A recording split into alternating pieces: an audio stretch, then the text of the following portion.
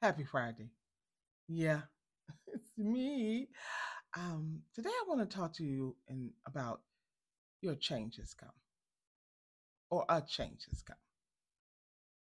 That dropped in my spirit that a lot of folks' change has come, but before your change can manifest in the earth or be revealed or realized in the earth, there must be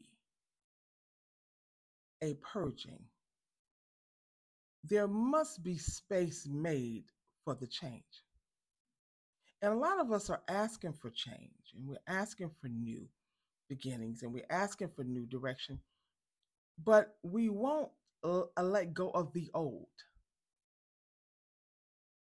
Even in our lives, if we don't purge our closets, we don't purge our homes, if we don't purge our workstations and get rid of and throw away, we can't make space for the new. And even if you put something new in that space, if it's too cluttered, no one will notice it. Or the clutter will take away from it. And God is saying, your change has come, but in order for your change to be realized, there must be a cutting off or letting go of something. Something that will hinder your blessing from moving forward or being realized or being noticed. And so I came to tell you that today.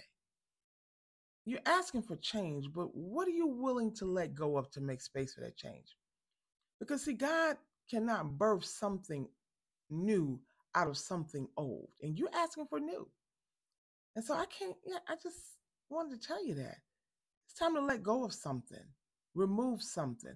And the Holy Spirit has probably been telling you or sharing with you there's something that you need to move away from in order for the new to come. And I know you may feel like if I let go, it's going to be too painful. But I'm here to tell you, don't worry about the pain for the joy that is set before you. Because whatever God is going to bring that's changed, is new, it's going to bring you great joy. Because that's just what our God does.